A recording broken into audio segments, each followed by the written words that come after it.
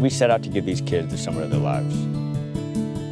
My favorite part of the program was just to learn.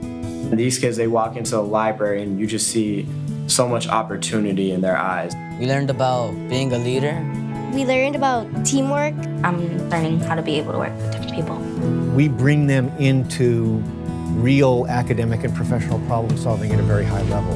The kids, in fact, love being respected that way. These kids saying, there's a sense of me being respected as a person, as a scholar, as a student. As their teacher last school year, it was so important to me that they learned how to think critically. Collaborative learning is one of the hallmarks of our program, one of the key components that we try to hit. Learning is fun, it's interactive, it's collaborative. It's a way we build relationships through activity. It's not just about what you know, it's about the ability to work with others. It's about building confidence. It's about community, but in the context of achievement. I'm gonna be famous someday. To be a doctor and go to Stanford.